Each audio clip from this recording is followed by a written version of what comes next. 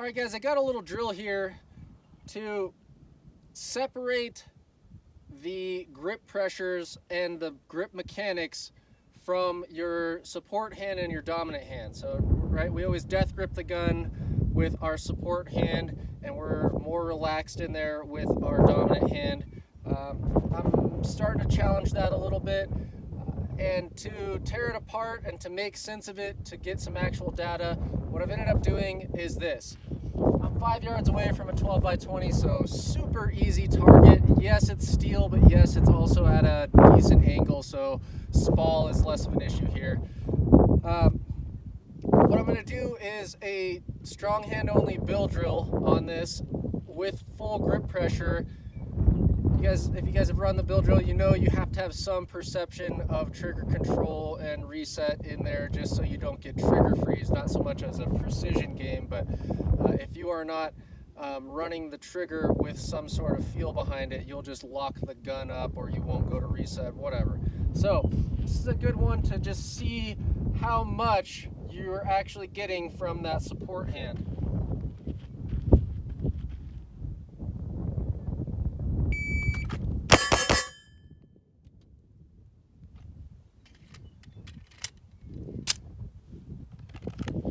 Failed to reload there, but we've got half of a bill drill, and that is in 139. So first shot is 101, and then 0.2 and 0.18. If the difference between my strong hand being on the gun and not is 0.02 seconds in split time, you know, it's, for one thing, it's good to know that all the death grip in the world is only giving me 0.02 or 0.04 on those magic days when I'm breaking those, you know, repeatable 0.14 splits. Let's run it again with the full string.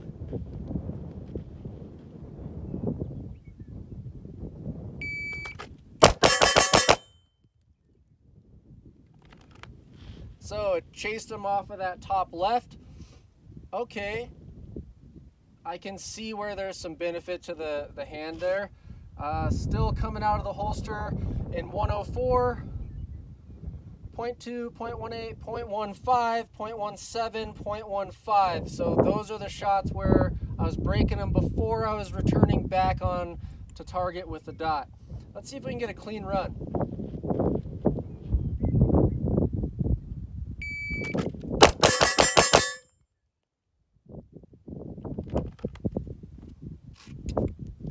That's 194. My first shot was out. So again, this is 5 yards. You can see I'm still within that calm alpha zone on this target. Remember, this isn't a full-size silhouette. This is 12 inches wide. So I've got a good 3 inches on either side of that group. That means I know that I'm in that calm alpha zone. Again, let's get a clean one.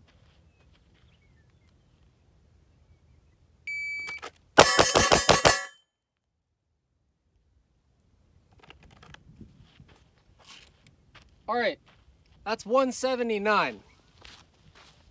So breaking it down, let's actually get it so you guys can see what I'm seeing here.